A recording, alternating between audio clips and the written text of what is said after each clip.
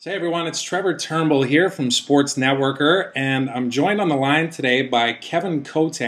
Kevin is the Assistant Director of Digital Marketing at the Golden State Warriors. How's it going, Kevin?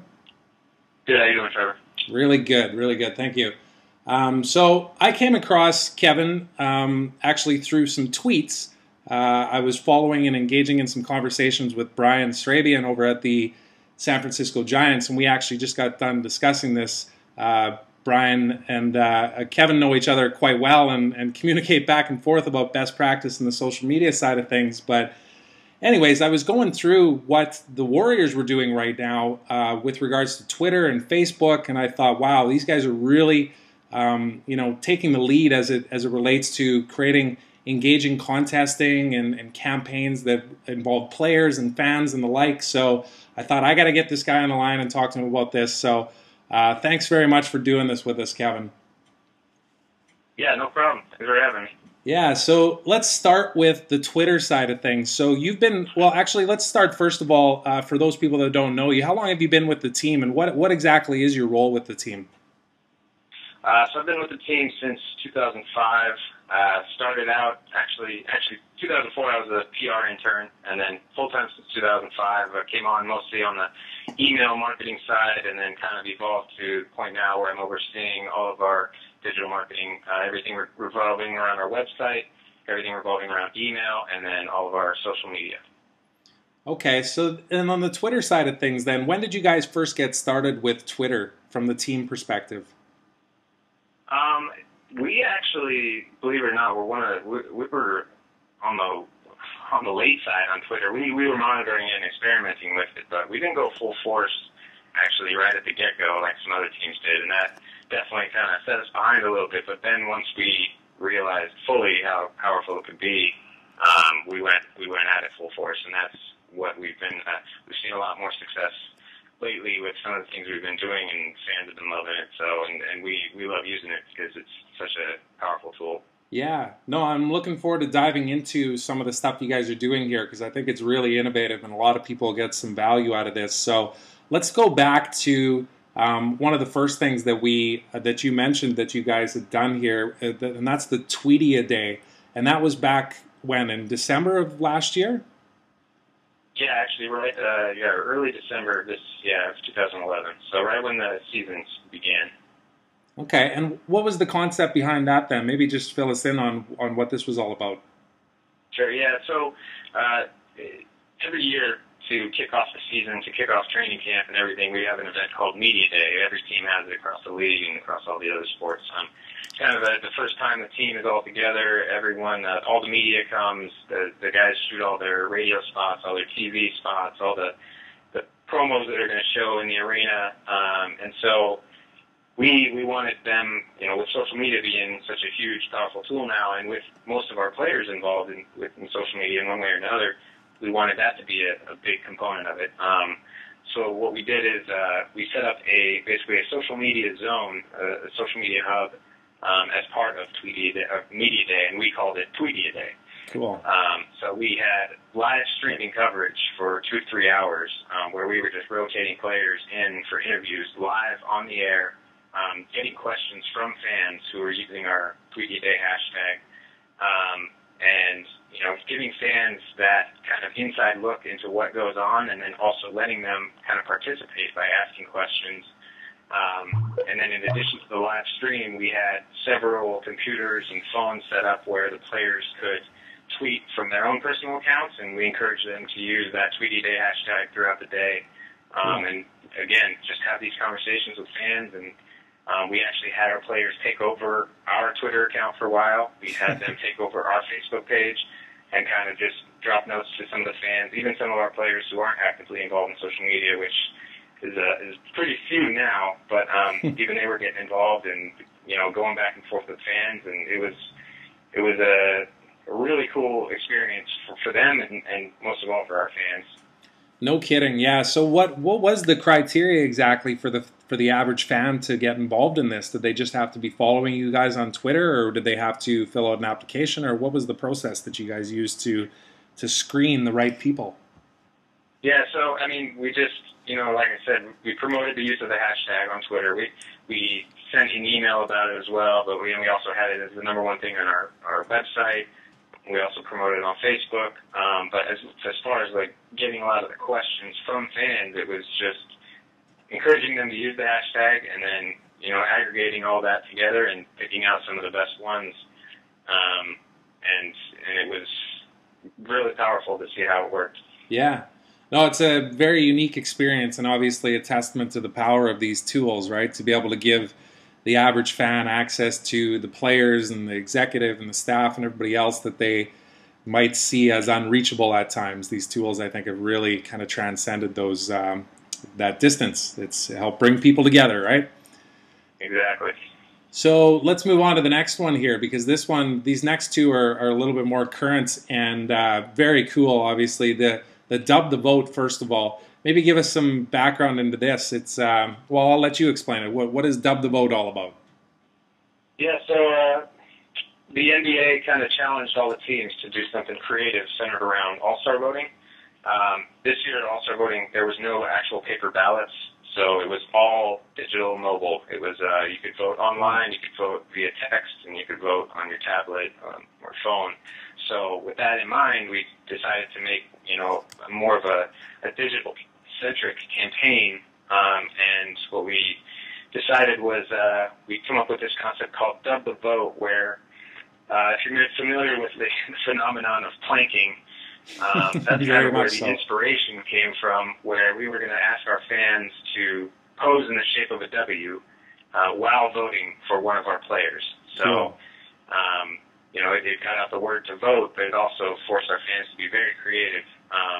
And again, they were able to submit these photos just using the hashtag That the Vote. Again, we aggregated them all together, checked it constantly for all the photos that came in. Some amazingly creative stuff. Our fans are amazing that way. Yeah. And we saw just incredible creativity, and we were able to get the word out about voting too. And then we had an arena implementation where we had Stephen Curry on video telling people how they dubbed the vote. We had some of our players or some of our rookies doing the post for us and helped to get out the word.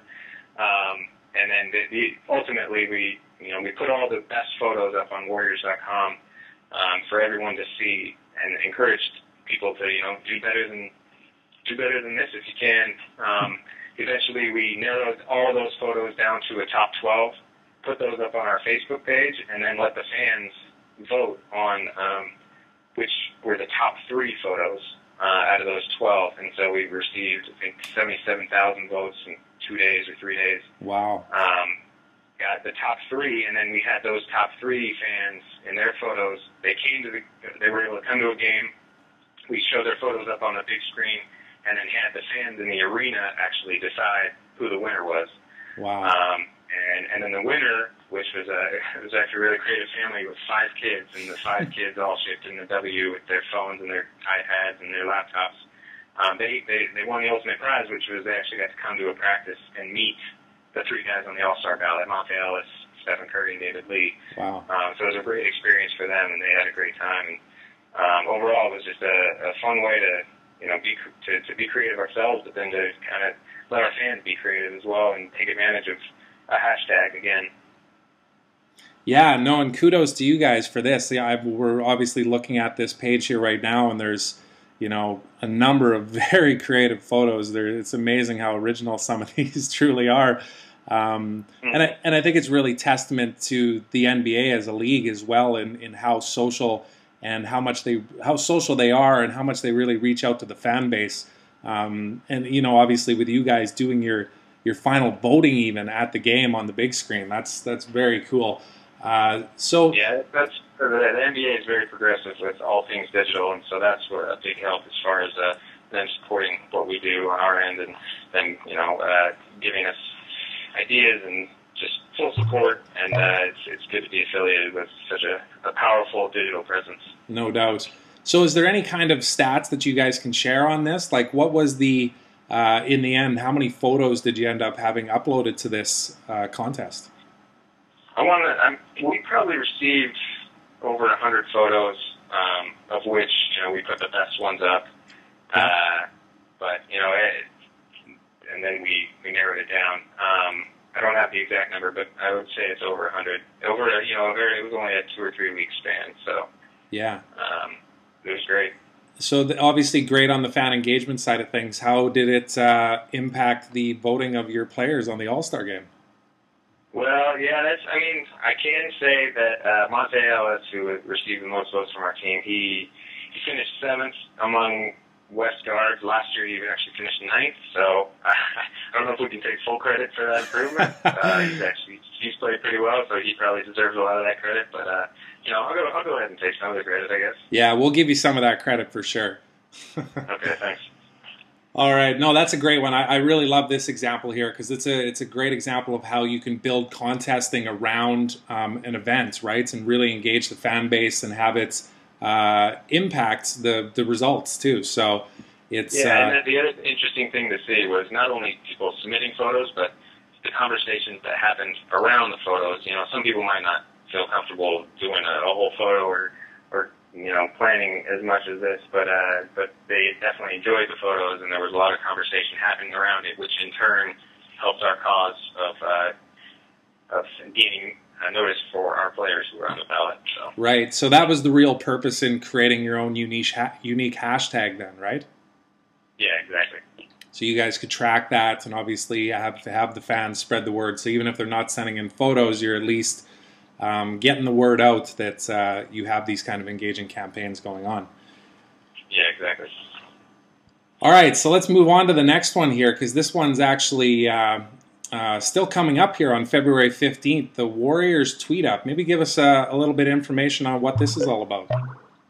Yeah, so this is an idea that, several of the teams have done this, and so this is the first time we're doing it, and we're really excited about it, especially since we have Stephen Curry involved.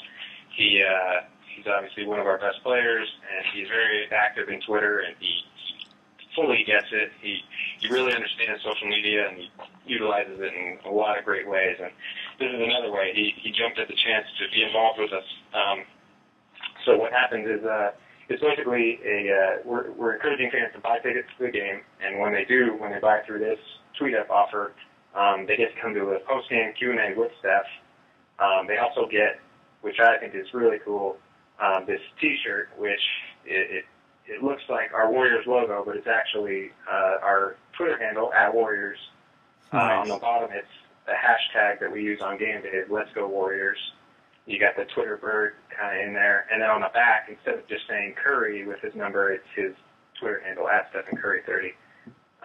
So we like that. Steph, when he saw it, he loved it too. So he wanted a bunch for himself. So it's kind of a cool way to get our own handle out there, a unique type of shirt, just for these people who are coming to the game, and a way for Steph to have his handle out there too, and fully embrace the Twitter world.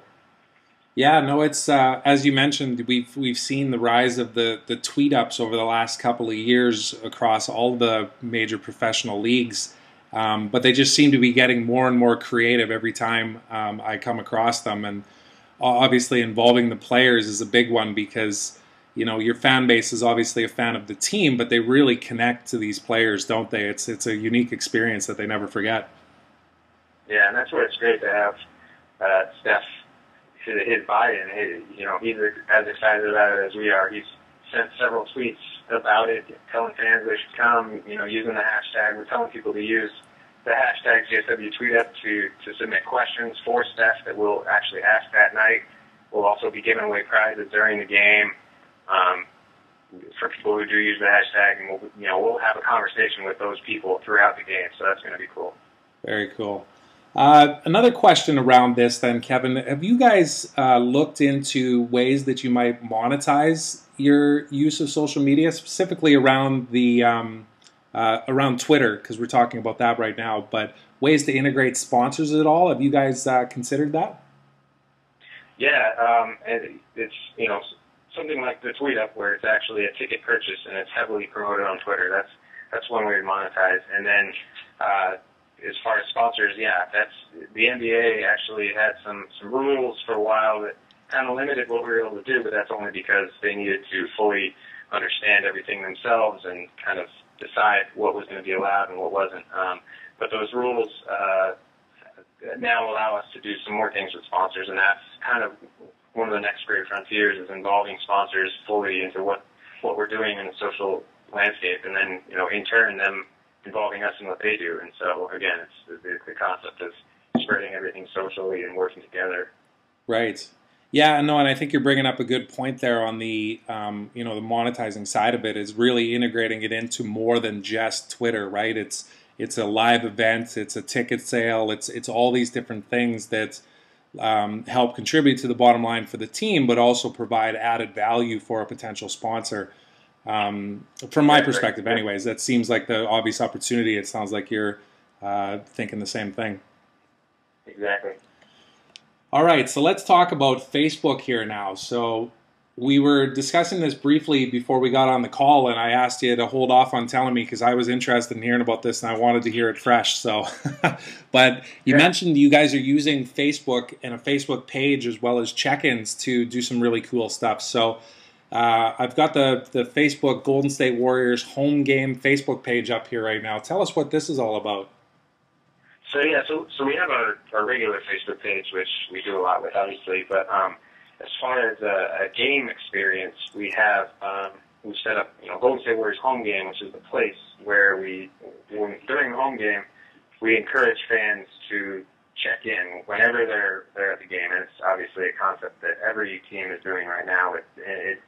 Some teams are using Foursquare, all the different type of check-in tools that are out there, but we've pretty much remained putting a lot of muscle behind Facebook because that's what we pushed from the beginning. That's what we're encouraging our fans to do, and that's where we see a lot of power in what we're doing. And so what we do is at every single game we have a new check-in deal, which is something Facebook offers.